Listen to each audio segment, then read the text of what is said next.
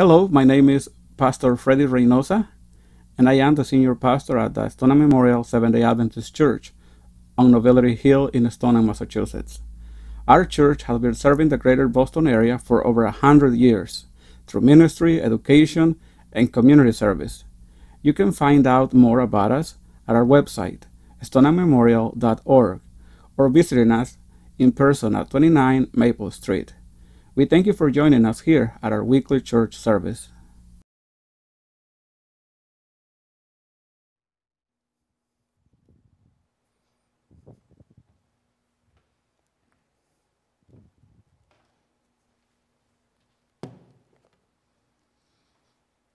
Hello. Happy Sabbath. I want to welcome you to our church this morning. We're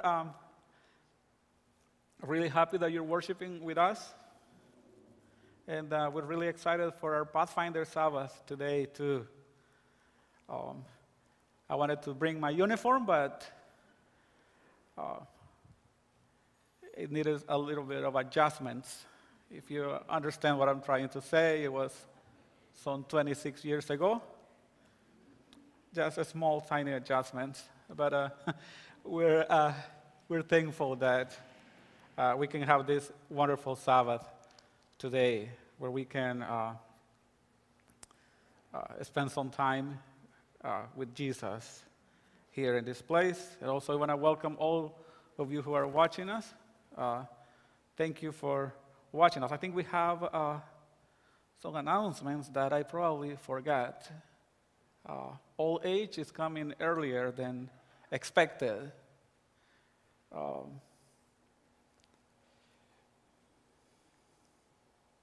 Do we have the second reading today for? Yeah, we have a second reading for, I think it's Tom. He's transferring his membership from our church. Okay, yes. Tom Kelly. He is moving to, or he already moved to Florida. He's missing this beautiful weather here. But we needed to do his second reading today so that he can transfer his membership there. So, do we have a motion for him to move his membership there? Okay, do we have a second? Okay. All those in favor say, vaya con Dios. Yes. Go with God.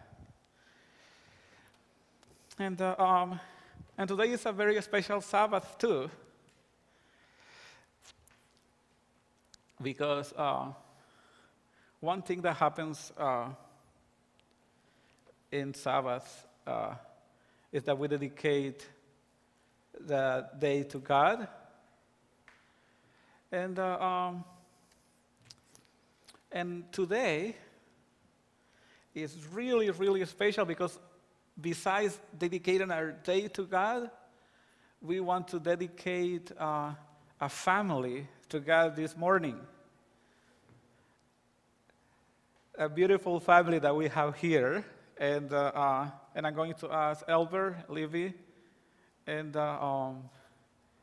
Isaiah Philip.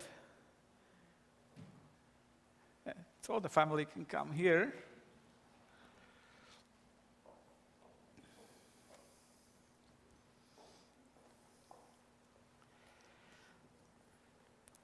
So all of you who are there can see our newest church member. This is beautiful, beautiful, beautiful occasion. Psalms 127. Unless the Lord builds the house, the builders labor in vain. Unless the Lord watches over the city, the guards stand watch in vain. And then in verse 3, children, it says, are a heritage from the Lord. Children are a heritage from the Lord. It took me some time to understand that my children are not really mine, but they belong to the Lord. He has given you Isaiah so that you can watch over him. And when Jesus comes, he's going to ask you for him. So we need to understand, number one, that Isaiah Philip belongs to the Lord. Heritage from the Lord. And it continues saying, the psalmist here, children are a heritage from the Lord, offspring a reward from him. Like arrows in the hands of a warrior, are children born in one youth. Blessed is the man, and blessed is the woman also, whose quiver is full of them. I took that literally, so I have 5 children. So you have some work to do too. We're going to be praying for that. It says, they will not put to shame. That means the parents will not be put to shame when they contend with their opponents in court. In ancient times, all of the disputes were settled there. It was not really a court, but it was in the entrance of the city where people would meet and discuss and take their cases. So it says that the person who has children, their children will defend the parent. They will speak for you. That means that they will trust you. One of the things that I have learned as a dad is that children are always watching, and they will learn some things from us. They will observe what we do, not just what we tell them, but what we do, which is one of the reasons that we are not qualified to be parents. None of us is. We need the help of the Lord. The good thing is that Jesus is interested in that. He wants to be the center of your home. That's why he says, unless the Lord builds the house, the builders labor in vain. There are some things that Isaiah cannot do. He cannot come to church by himself. Even though he wants to, you need to bring him to church. He cannot read yet. So you have to read to him. You need to pray. You need to teach him to pray. Because it was Solomon who said that we need to instruct the children, teach them in the Lord, so that when they are older, they will not depart from the path. They will remain there. You know, this is so important for me, because Jesus took time for the children. When the busiest person that has lived in this world, it was Jesus. And the disciples thought that he didn't have time for children. So they tried to hinder the children from approaching Jesus. And Jesus says, let the little children come to me, and do not hinder them, for theirs is the kingdom of heaven.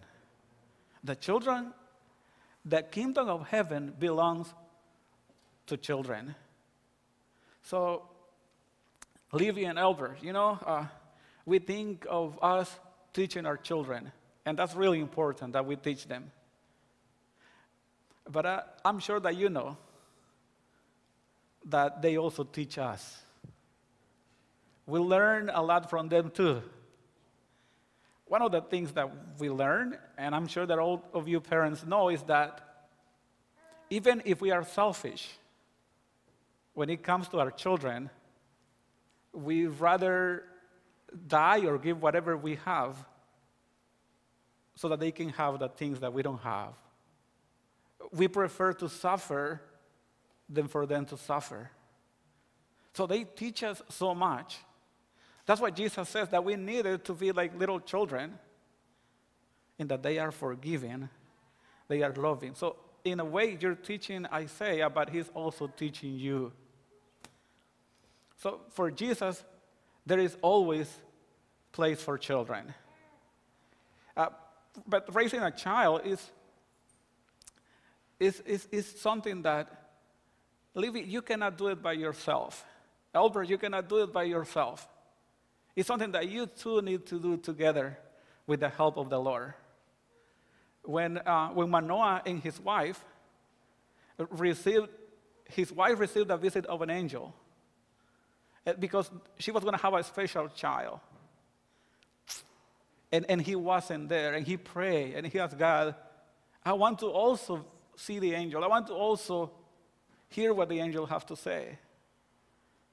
And the wonderful thing is that the angel of the Lord came also when he was there, trying to explain to us that raising children is not just one parent, but it's both parents together, working together, because they have to see that from you, your love, that you are together, and bringing him to the Lord. And church, I want to also challenge you this morning to pray for this beautiful family here. That you will pray for this family, that they will raise Isaiah the way that God wants him to be raised. So when I was looking, the meaning of Isaiah, right, is God is salvation. God is salvation. It's a beautiful name. And then Philip, what did you learn about Philip? It's his grandfather, but it's someone who is loving, but also someone who loves horses. So I don't know if a pony is on the way. If he asks for a pony, church, we have to contribute for a pony. But we're really blessed to be part of this. And Livy and Albert, I want to challenge you in Jesus' name that you will ask always for the help of the Holy Spirit to raise Isaiah in the way that God wants to raise him. So at this moment, I'm going to pray, and I have a certificate that I'm going to give you, and a CD. This CD is prepared to, when he's crying, it's going to make him fall asleep. But if he doesn't, you too will fall asleep. So it works either way. Yes. Yeah, but yeah, we're going to pray and ask God for his blessing. And you can join us, please.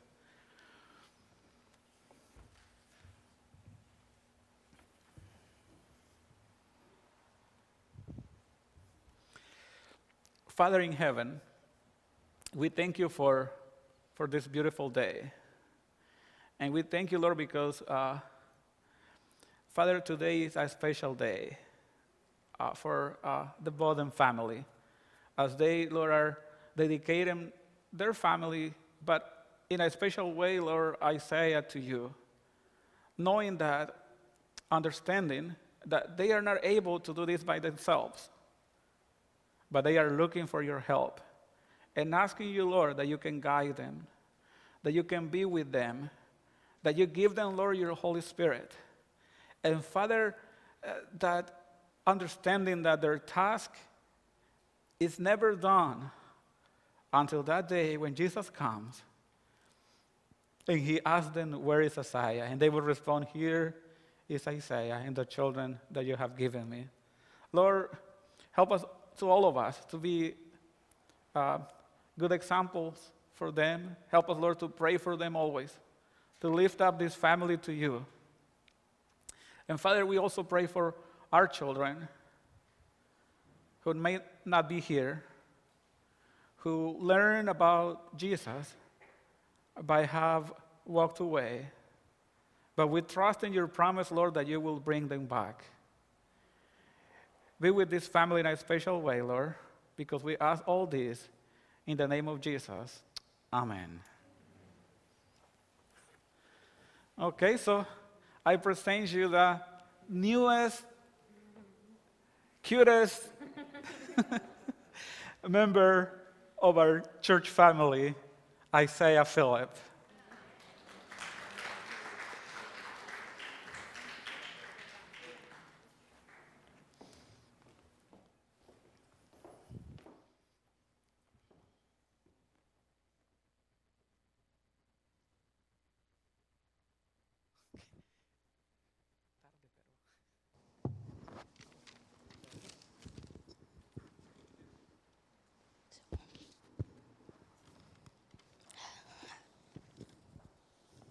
Happy Sabbath, everyone. Today, the story I'm going to be reading is For a Friend Help. This story actually took place a few days after Jesus touched a man who had leprosy and made him better. Jesus was going from town to town performing miracles, and everyone wanted to see him. People were excited whenever they heard that Jesus was in their area because they either wanted to see a miracle or be the one who was healed. So, as Jesus entered one of the homes in Capernaum, people quickly gathered around him. So many people came that there was no room left, not even outside. I can imagine that people were pushing each other to squeeze everyone in. Plus, there were people gathered outside to see and hear Jesus when he came out. At that point, things got interesting. There were 4 men who heard Jesus was in town. They decided to carry their paralyzed friend on a mat to Jesus and see if their friend could be healed. As soon as they got to the house where Jesus was, they realized they wouldn't be able to see him. The Bible says that after digging through the roof, the men lowered the mat with their paralyzed friend on it before Jesus. The first thing Jesus said when they saw that he believed in him was, "Son, your sins are forgiven." The paralyzed men got up and walked, and then the crowd was amazed. They praised God, saying, "We have never seen anything like this." Now let's bow our heads and pray. Dear Heavenly Father, help us to place our hands in your hands, in the hands of each other, that we may walk together and work together until our nightmares are ended. And your dream for us and all your creations is realized on earth as it is in heaven. Amen.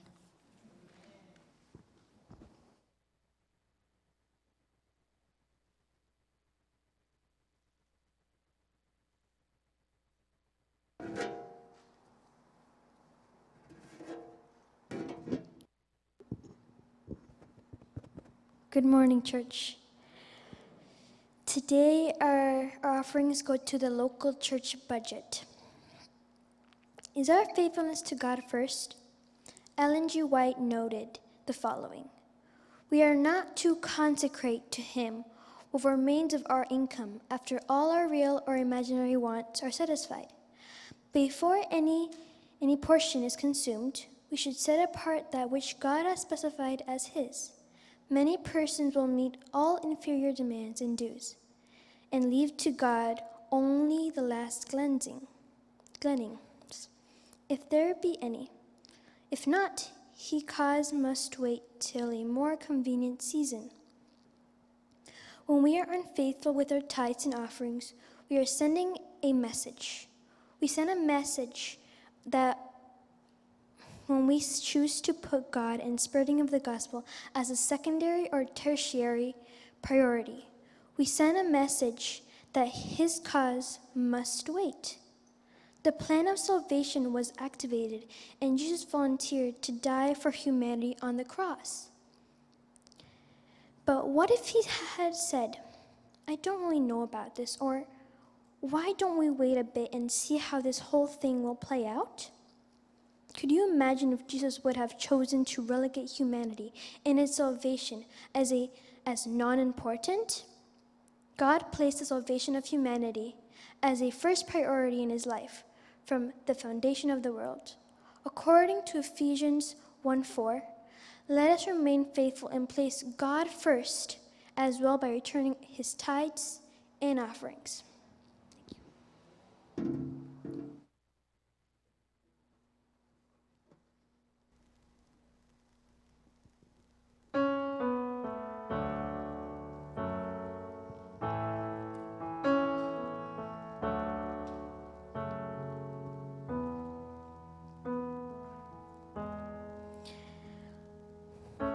Lord, I give you what I can today. These scattered ashes that I've hid away, I lay it all your feet.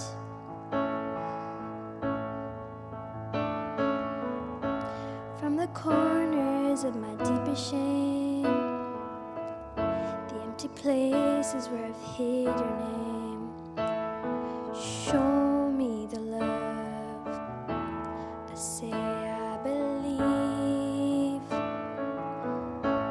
Oh, help me to lay it down. Oh Lord, I lay it down. Oh, let this be where I die, my Lord, with thee crucified. Be lifted high as my kingdoms fall, once and for all, once and for all.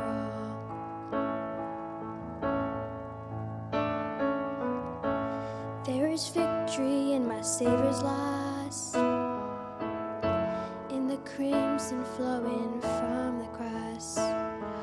Pour over me, pour over me, yes. Oh, let this be where I die, my Lord, with thee crucified. Be lifted high as my kingdoms fall, once and for all, once and for all. Oh Lord, I lay it down. Oh Lord, I lay it down. Help me to lay it down. Oh Lord, I lay it down. Oh, let this be where I die, my Lord, with thee crucified. Be lifted high as my kingdoms fall, once and for all, once and for all, once and for all, once and for all.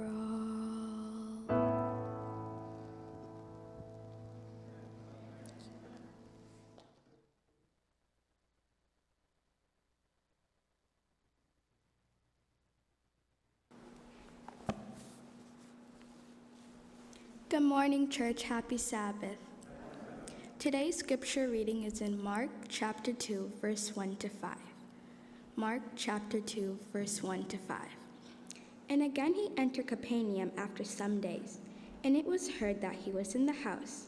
Immediately many gathered together, so that there was no longer room to receive them, not even near the door. And he preached the word to them. Then they came to him, bringing a paralytic who was carried by 4 men. And when they could not come near him because of the crowd, they uncovered the roof where he was. So when they had broken through, they let down the bed on which the paralytic was lying. When Jesus saw their faith, he said to the paralytic, "Son, your sins are forgiven you."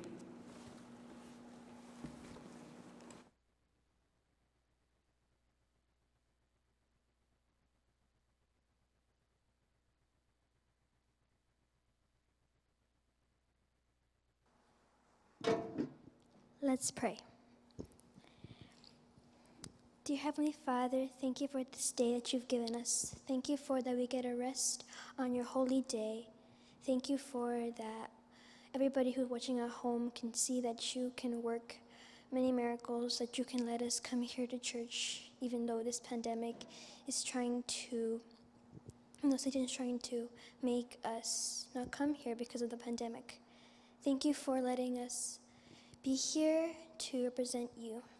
Thank you for all you've done for us. Thank you for putting food on our plates, giving us shelter, and giving us this time to be with you.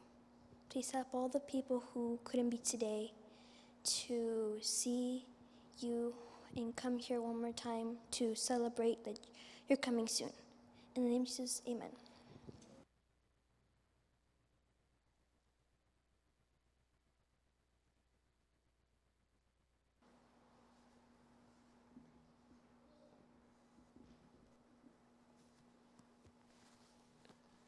For the honor and glory of God.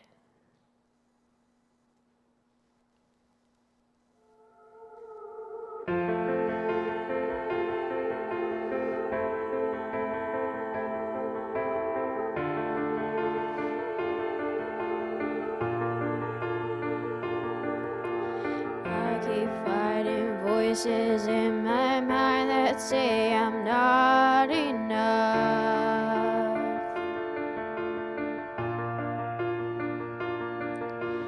Every single lie that tells me I will never measure up.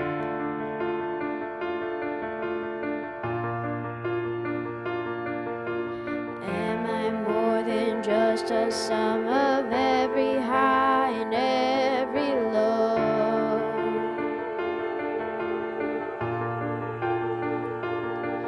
Remind me once again just who I am, because I need to know. Ooh, oh, you say I am loved when I can't feel a thing. You say I am strong when I think I am weak. You say I am held when I am falling short, and when I don't belong, oh, you say I am yours, and I believe, oh, I believe what you say of me. I believe the only thing that matters now is everything you think of me.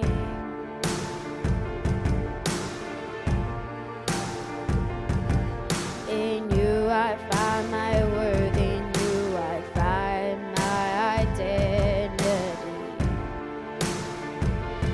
Ooh, oh, you say I am loved when I can't feel a thing.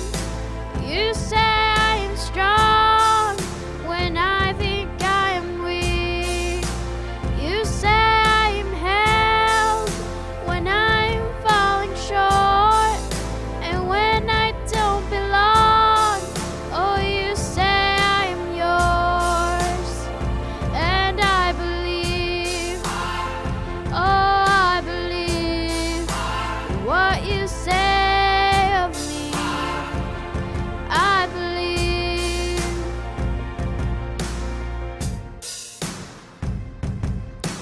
Taking all I have and now I'm laying it feet.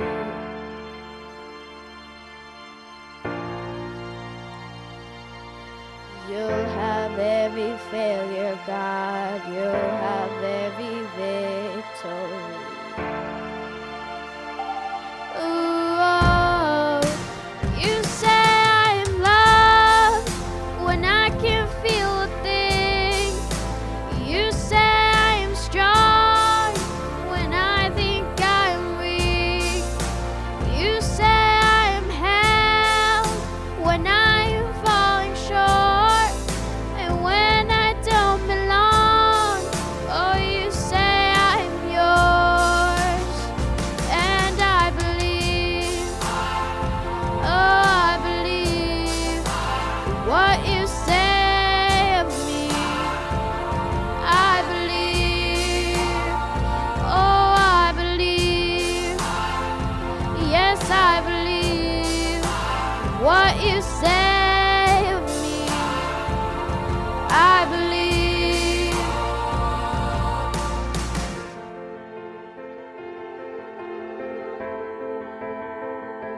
For the honor and glory of God.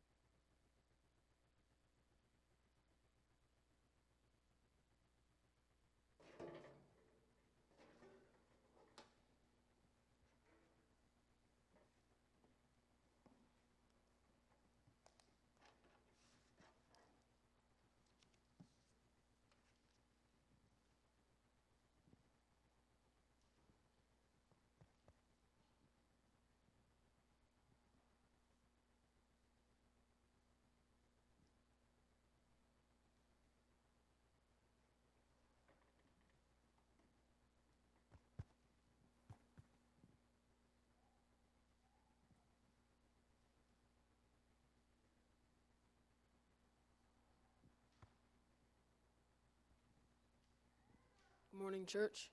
Happy Sabbath.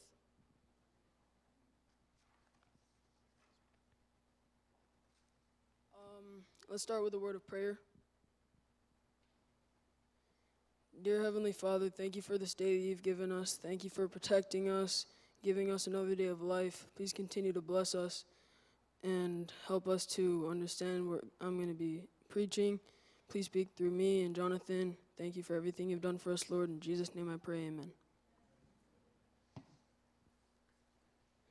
In a world full of people injured in the body and soul, the Pathfinders Club is trained to help these wounded with physical and spiritual activities and with the living word of the gospel.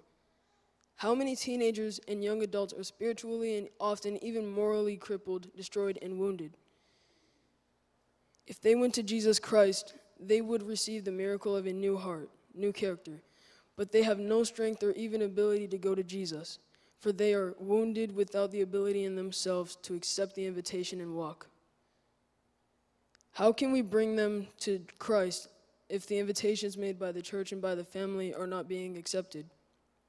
If someone crippled or injured cannot walk, how can they be transported? Using a stretcher. This could be the answer. But what stretcher is able to put our teenagers and juveniles in front of Jesus? The answer is the Pathfinders Club. Let's go to Jeremiah 18, 1 through 6. I'll be reading this from the New International Version.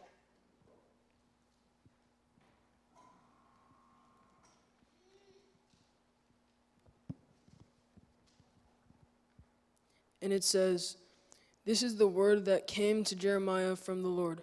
Go down to the potter's house, and there I will give you my message." So I went down to the potter's house, and I saw him working at the wheel. But the potter said, but the pot he was shaping from the clay was marred in his hands. So the potter formed it into another pot, shaping it as seemed best to him. Then the word of the Lord came to me, "O house of Israel, can I not do with you as this potter does, declares the Lord? Like clay in the hand of the potter, so you are in my hand, O house of Israel." Amen.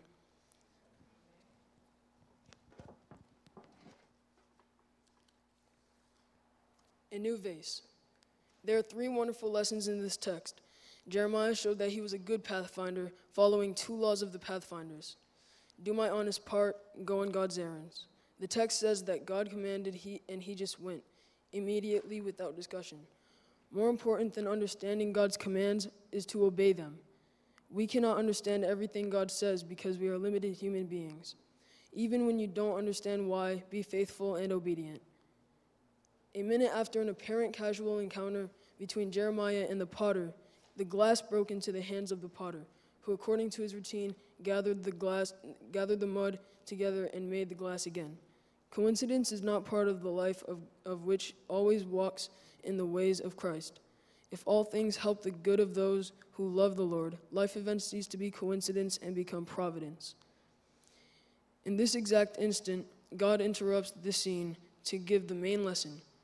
Whatever the struggle, problem, or situation of life, God solves by giving us a new heart, even a new body according to Ezekiel 37 in the valley of dry bones. God gives us a new life. God can and wants to transform our heart into a new vessel, chosen for his own honor and glory. But the question remains, how can we bring our children to Jesus so that they can be transformed? How to take them to Jesus? Some war films have exploited the issue of prisoners of war. The pattern repeats the prisoner's inability on the enemy's battlefield to achieve his own victory and freedom. The enemy outweighs in torture and humiliation, taking advantage of the fact that every prisoner of war has one point in common: impotence. They are unable to act or react. So many parents, friends, and relatives have prayed for their children and their teenagers, but nothing seems to happen. Imagine for an instant the throne of God receiving the prayer of an afflicted mother who supplicates God for relief of her son who is on drugs, for example. God attends by sending his most powerful angel, which part of God's throne invades the drug sale hills and enters, opens way in the midst of the powers of evil that are there in his own kingdom, and in the midst of the enemy's own territory extends the invitation that was made to him. Son, return, your father calls you. And there in the middle of the night of sin, the weak boy responds to the angel, no. The angel must be withdrawn, because although his mission was well accomplished, we have the right to accept or reject God's invitation. The free will of your children is often Satan's greatest weapon. How can you rescue them from their own spiritual weakness? How to rescue prisoners of war in the middle of the battlefield? The stretcher. Use the stretcher. Amen.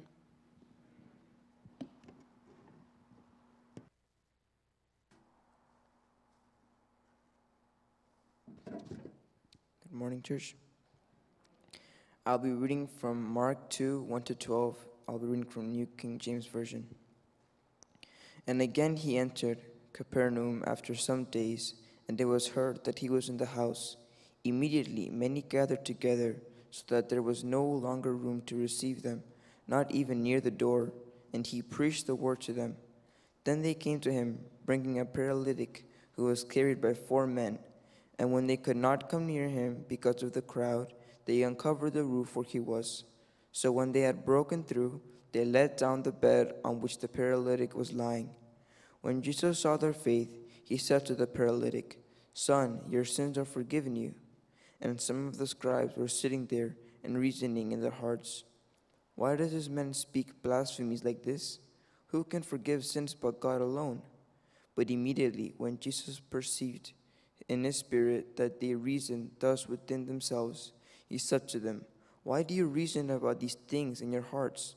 Which is easier, to say to the paralytic, your sins are forgiven you, or to say, arise, take up your bed and walk?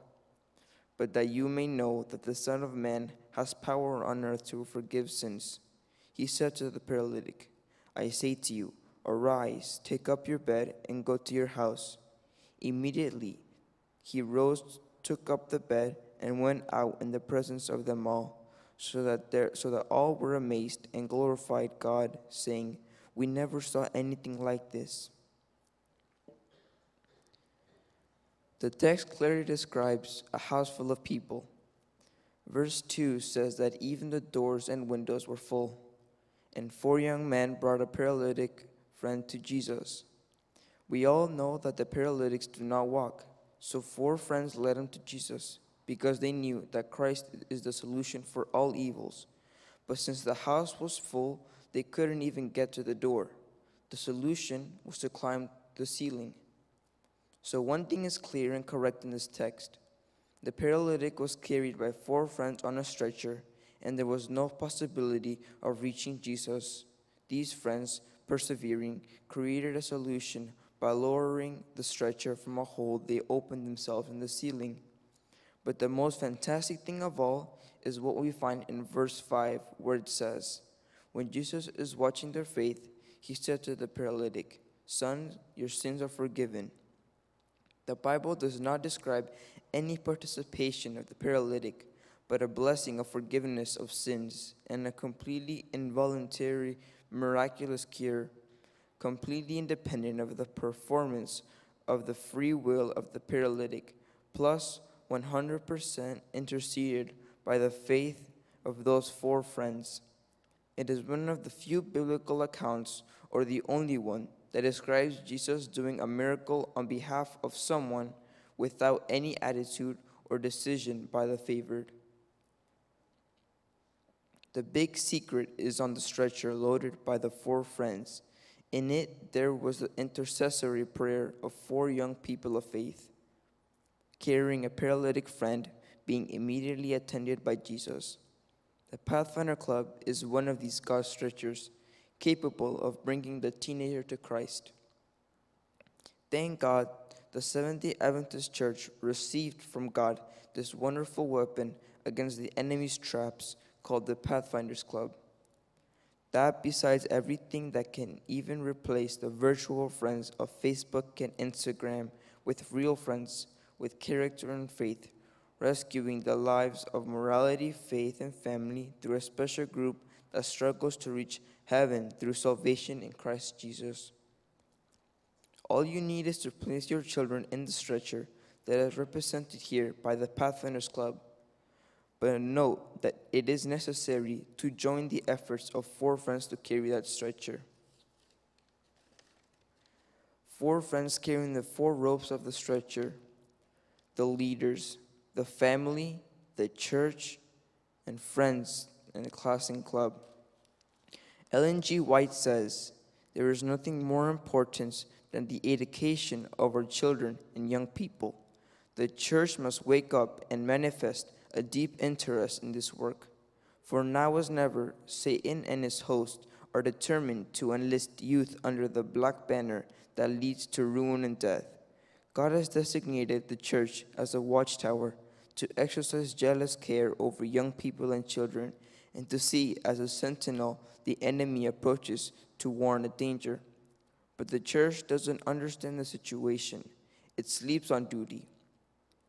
Thank God we know that united with the Pathfinder Club and the power of the Holy Spirit, we will achieve this important victory in Christ Jesus our Savior." Amen.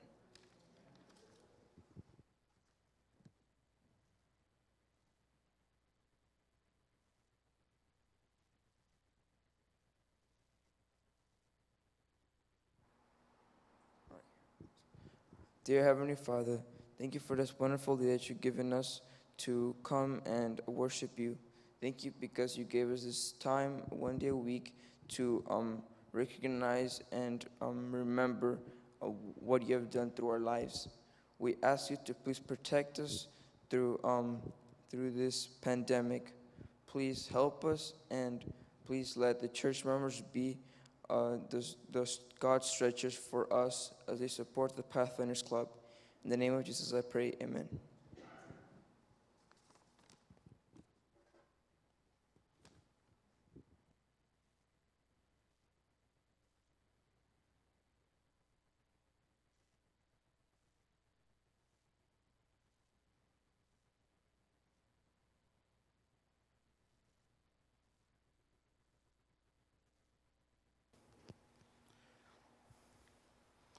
How many want to thank the Pathfinders on a daily this morning for this beautiful service. We are thankful for everything, and we continue that. We pray that God will continue to bless you, and as you continue serving Him. I wanted to share this with you, the Hebrews 13:5, that God tells us that He will never leave us and not forsake us. So as we are going through some challenges in our country, let us remember that Jesus is always with us, and He will never leave us nor forsake us. Let us pray. Father God, we thank you for your presence, and we thank you for all the Pathfinders, Lord, and the blessing that they are to our church. We ask them, Lord, that you can bless them, that you bless the leaders, that you bless their parents, Lord, and bless our church as we support them and encourage them to continue serving you. Father, we also want to ask for our nation as we're going through these challenges that we are facing. We ask, Father, that you can give us healing, that you can give us peace, and that you can give us hope that very soon you will come again and you will take us to be with you. Be with us, Lord, during this Sabbath, and help us to have peace and to have joy. We ask all this in the wonderful and precious name of Jesus. Amen.